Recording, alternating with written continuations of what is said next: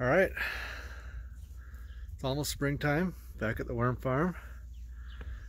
We're getting our new feeding system figured out for this spring. We've kind of had some talks to figure out what's going to be best.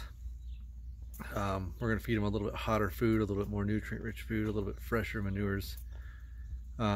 Should work out great. We're going to let it sit in hot compost for a little bit and get hot enough to kill any pathogens, and then we're going to feed it to them as quick as we can. Because last year we think the problem mainly was that we weren't feeding them enough. I mean, these red wigglers and European night crawlers are pretty voracious, and they wanted us to eat. They wanted us to eat, and we kind of thought that, oh, we'll give them a whole lot and they'll survive a month or so on that, and we'll feed them some more. But we're thinking we just need to feed them a little bit every day and get them happier and get them moving more. So we're going to try that.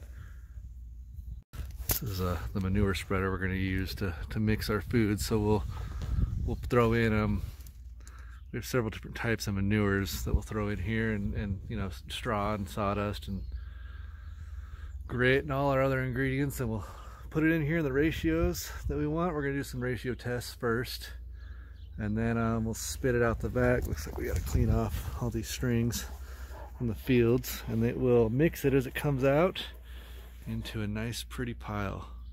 So this compost from last year that we were feeding our worms is it's pretty old. It's a couple of years old. So what we're going to do is we're going to use it as more of our bedding material.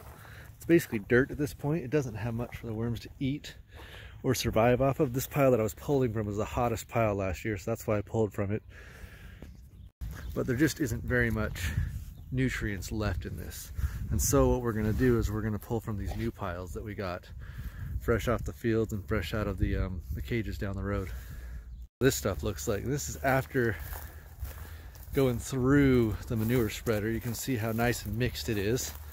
This is several different manure types and bedding material, stall material. I mean, you can see we got a mix of hay and horse and cow and pig and who knows what else in here. And we're gonna get mad I'm not using gloves again, but it's just good stuff. We don't really have to wet it down much more than it is. This is prime worm chow. I'm gonna bring out the thermometer and see how warm this is getting. But let me know in the comments what you guys think. You think the worms are gonna take to this stuff, or if they're gonna be a little bit slothed like they were last year? We got tons and tons and tons and tons of this, so I'm hoping it turns out to be a really, really good worm chow. I don't see why it wouldn't. I'm gonna finish clearing this section out and start a new pile with a new feed, so in a couple of days I can move some new worms into it. All right, filled up buckets of castings, which is pretty exciting. Got 11 buckets. And then I got some bags of our new piles of feed. Since there's kind of two different mixtures of feed there, I got a bag from each one. I'm going to send those off to get tested. And we'll see how much edible material for the worms is in those bags. So yeah, that's our new feed. And springtime's almost here. We're about to hit the ground running on this. Just talked to some of the guys that do this with me. We've come up with a game plan on how we're going to move forward and get things going quick. Unfortunately, it looks like even though the worms didn't die from cold this year, they seem to have ran out of food and died of starvation, which is a shame. We lost quite a bit of our worms, but it gives us a chance to start over and do it right with better food. I think part of our problem is that we just kind of assumed the feedstock we had last year had enough nutrients in it to sustain them and help them thrive, and it was older compost than I was originally told, or originally assumed, and just didn't have anything in it. Didn't have a lot of organic material in it for the worms to eat.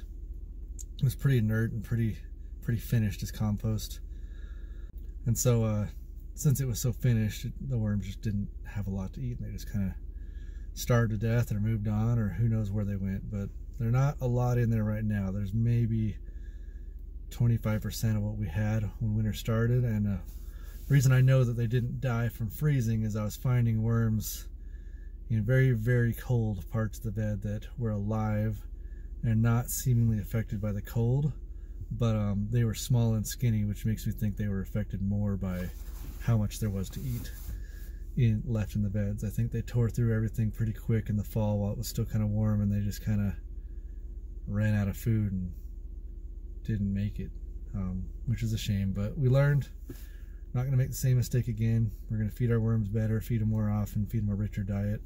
Excited to get this stuff sent off and tested and see how much is in there for them to eat. Anyway, if you want to see more, please like and subscribe, and we'll be posting more often now. As springtime gets going, you'll get to see more of the worm growing, or the worm farm growing. Gonna get really exciting here.